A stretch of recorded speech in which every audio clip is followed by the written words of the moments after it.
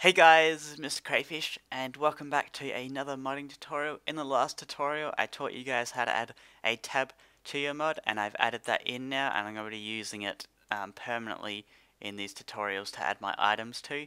But in this tutorial today, I'm going to be teaching you guys how to add tools into this game. So that's going to include pickaxes, shovels, axes, hoes, and is there another one? Pickaxes, shovels, axe, sword, and yeah, that's it. Now I've just cleared my mod class. You can still have all your items and stuff inside these pre-initialization methods if you've watched my previous tutorials, but we're going to be adding in new items, so simply just under all your items and stuff that you got here, just add it under it or something like that. So what we need to do is create a couple of items, so we need to do one for each. So we need to do public static item, and then this is we're going to start with pickaxe. So we're going to do a cheese pickaxe. Then we're going to do another item. So we're going to do public static item cheese axe, and another one public static item cheese shovel, another one public static item cheese hoe, and then public static item cheese sword. Now before we actually initialize the items, we've got to create a tool material, and a tool material is what defines how strong the tools are. So if you guys know, in current Minecraft, vanilla Minecraft, diamond is the most powerful material, so it can mine every breakable block. And then we've got iron, we got gold, and then obviously wood is the worst one, and this is where we can actually define the power of the tools. So to do this, we've got to create a tool material variable. So you want to do this by typing public static final item dot tool material. So click enter, and then you want to just type in cheese tool material, or whatever you want to call it, and you want to make this equal enum helper dot add tool material. And then for the first one, you also want to copy that variable here, so cheese tool material, put it inside those quotation marks. Now this could get a little bit confusing because there is a lot of arguments that we have to enter here, but it should be pretty easy. Now the second argument here is the harvest level, and what this does is it tells Minecraft what harvest level this is. And diamond's harvest level is 3. So when you go ahead and mine obsidian, it checks what that harvest level is, and if it's 3 or above, that means that it can actually mine obsidian. If it's not above 3, it means that it's gonna break and not drop anything. So I'm gonna make these cheese tools very powerful, because I think cheese is a very, very strong material. Not really, but it's gonna be a strong material. So we're gonna make it quite the powerful. We're gonna make it 4, so it absolutely just goes through anything. Now the next argument is max uses, and this is how many times you can mine a block or you can hit a mob with a sword. So I think diamond is 1000, and I forgot how much it is. 1561, I'm pretty sure. That's it. So we're going to make this a really powerful too, so we're going to give it 2000 item uses, so I can mine 2000 blocks if I want to. The next one is efficiency.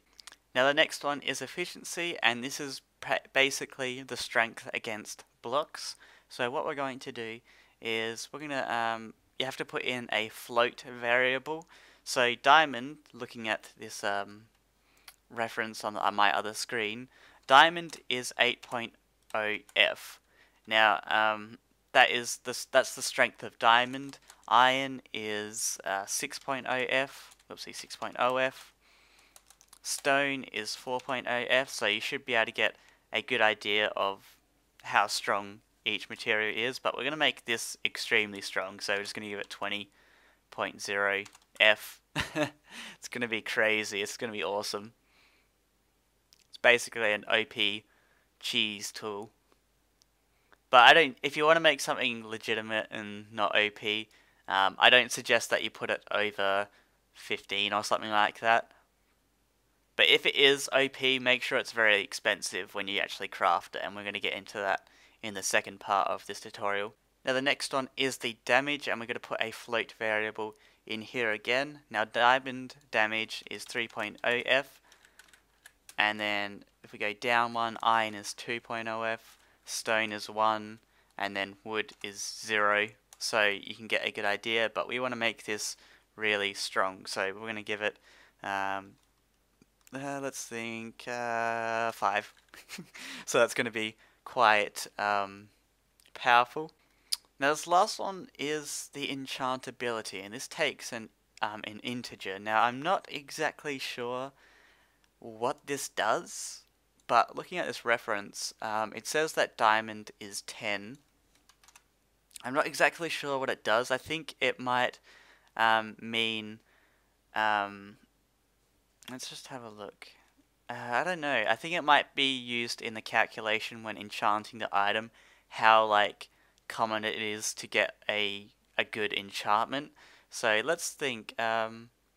Let's just enter 30. I don't know. I'm just gonna enter that for now, and we'll test the enchants once we get it into the game. But if it doesn't work properly, then oh well. So there we go, we've created our cheese tool material. What we're going to do now is actually start initializing all these items here, and we're going to be creating custom classes for them as well. So it should be pretty straightforward. Cheese pickaxe equals new item cheese pickaxe, end it off like that. And then you want to highlight over it, create that new class. And then what we're going to do is, instead of just going to this default package here, we'll do dot item. So add that dot item to the package name there, then click finish. Now it'll create this new class, and what you want to do is change this extends item to item pickaxe. And then you want to highlight over it, import it. Then you'll need to highlight over the title here, add the constructor, get rid of that to do auto generated method there, and then just change this parameter name just to material, and then change the one inside the super brackets there to material as well.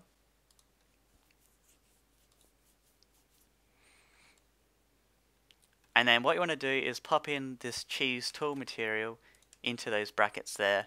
And is that all we've got to do? Oh. And make sure that it doesn't say, what did it say? It said protected before. Make sure that it says public there, or you won't be able to initialize the item. Now I'll do this one more time, and then it should be pretty straightforward for you guys to initialize the rest of these items. So what you want to do is type in your variable, so we'll go onto axe now, equals the new item cheese axe, and then 2 brackets, semicolon at the end, highlight over item cheese axe or whatever it is, create class, at the end of the package here do dot item, and then you can click on that now because we've created that package.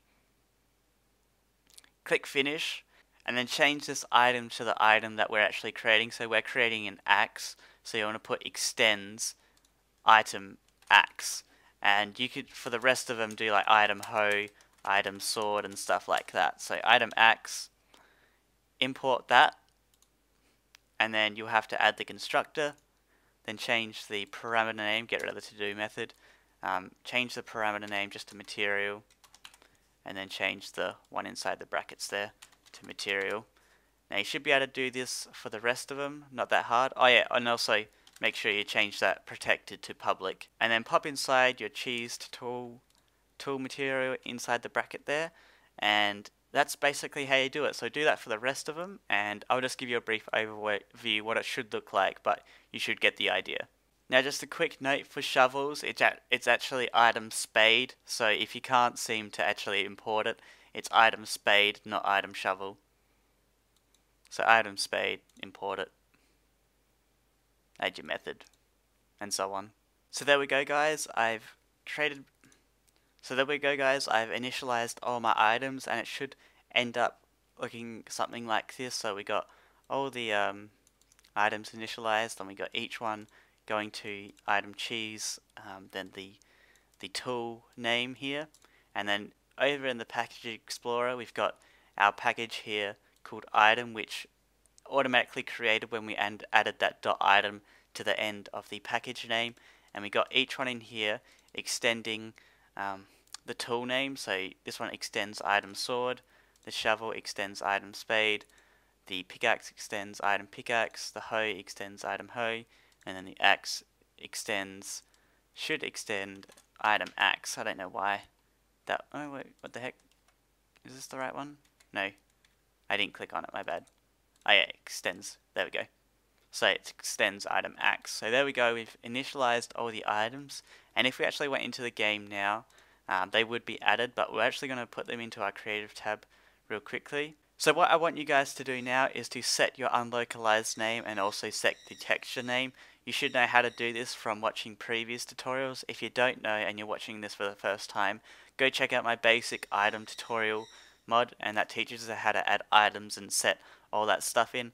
Also, you want to add the name of your item in as well. So again, if you just need a quick refresh, it's just set unlocalized name and then put in item cheese pickaxe, and then after that do set texture name, and then put in your mod ID item cheese pickaxe.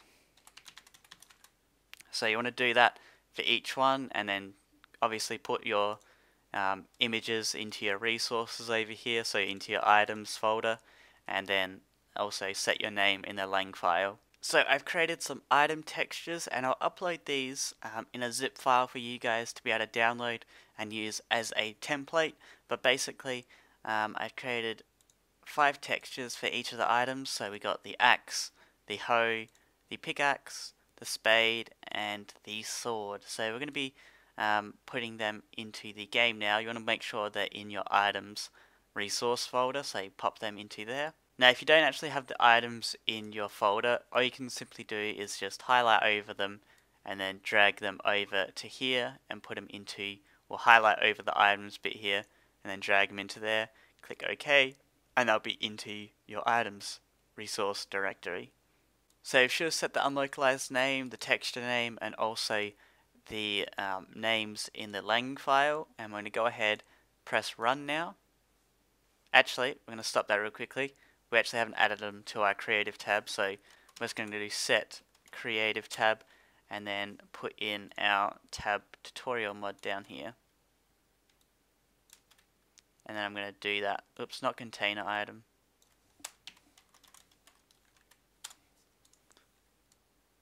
So set creative tab, then put in the tutorial mod variable. I'm going to put that onto the end of each one. Save, run, and now they should be added into the game. No, they won't be because I haven't registered them. Wow. Game registry, register item, and then do this for each one. Should know how to do this. Now your code should look something like this with the game registry down the bottom here. Now we can go ahead and click run, and we'll add the items into the game. Alright, here we go guys, the final moment of truth. We'll go over into our tab here. I've just set the item to a golden apple. Boom! There is our tools. There we go guys. Cheese. Oh my god, that's actually quite awesome. I like it. Yeah! Yeah. Let's test it out real quickly. So game mode, survival. Whoa, that's quick. Nice. That is really quick. Remember, this is a pretty OP tool, so you can change the efficiency as stated before. The efficiency, yeah.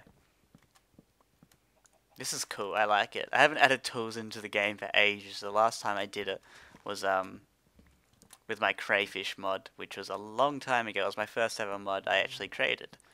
So, a little bit of trivia there for you. Test out the sword. Quite powerful. Now, I just want to quickly test this out. Game mode C. I want to get a enchanting table and just some bookcases, because I wanted to see what the enchant ability did. It's something to do with enchanting, obviously, because it has the word in it, but I'm not exactly sure what it does. So we'll put that there, open that up, stick that in, and is it only got to 26? What? I don't get it. No 30? Hey, maybe I know we're going creative. That's weird. I don't get it. It's weird. You guys just play around with that enchant ability variable. It might just be different, but yeah, we can enchant all these as well, which is cool. Yeah, it's saying 26 for all of them, which is kind of strange. I don't know. Can't enchant hose. Boom, there we go. That's pretty awesome. I like it. I'm just going to test out this. Whoa! God, it's pretty OP. It's pretty OP, guys. Let's test the hoe. Oh, yeah. Totally OP. And then the pickaxe. Oh, yeah, we got to do this. We got to do this. Oh, yeah. You want to looking at me, spider? Oh, yeah. Oh, yeah. Take that. A cheese sword. So that's how you add tools into the game. In the next part, we're going to be adding the crafting recipes. This is part 1. This is kind of the hard bit. The second part is just adding the crafting recipes. If you got a good understanding of crafting recipes, you can probably go ahead and do it now. But if you don't, I'm going to be teaching you guys. I'm going to be showing you guys how to actually add them. It's quite simple, though. Now, just a quick brief overview of how to add tools. You want to create your variables, create this tool material, play around with these variables as you like. The first one's just the name, the second one's the harvest level, the next one's item uses, this one is the efficiency. I know that's the, let's have a look, efficiency. Yeah, it's the efficiency, this is the damage, and this is the enchant ability. You want to initialize them, create your new classes, make sure they extend item pickaxe, item axe, and stuff like that. Unlocalized name, texture names, creative tab, and then register them into the game. It's pretty basic stuff that you guys should already know from previous tutorials. So that ends it off. Make sure you hit that like button just to show you that you're enjoying this series, and I will see you guys for the next one. Bye.